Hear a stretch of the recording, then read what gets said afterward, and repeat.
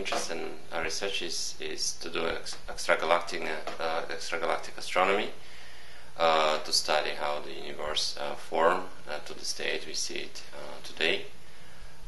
So particularly I'm interested in the first half of the universe in terms of formation of galaxies, but also in the second half of the universe in terms of constraining the cosmology, in particular dark energy.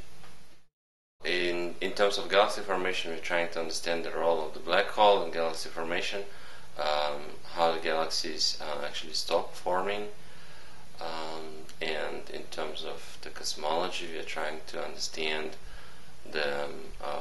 what are the cosmological parameters that describe our universe and why we have those parameters.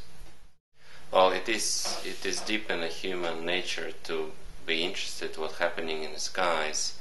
There have been never an epoch in civilization where humans never looked at the sky.